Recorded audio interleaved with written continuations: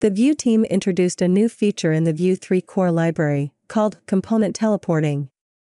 Teleporting allows us to define a component in one place, then render it somewhere else in the DOM tree, even outside the scope of the Vue application instance. By default, we mount our application onto a single div element in the index.html file. Our application is mounted to that node in the DOM, and all the components we define will be injected into it. If we try to use the components outside of the div, they won't work. The teleport built-in component gives us the ability to break out of that DOM tree. So, we can render a component into a DOM node that's not in this div tag. To use the teleport component, we wrap the component we want to teleport with open and closed teleport tags. Then, we use the toProp to tell Vue where we want to mount it with any valid JavaScript query selector.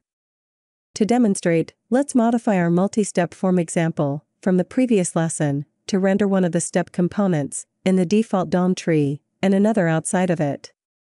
We'll start in the index file and create a new div below the div with the app ID. We'll give the new div an ID of port and add some inline styling to help with the demonstration. This is where we'll mount one of the step components. In the root app component, we'll teleport the step B component to the port div.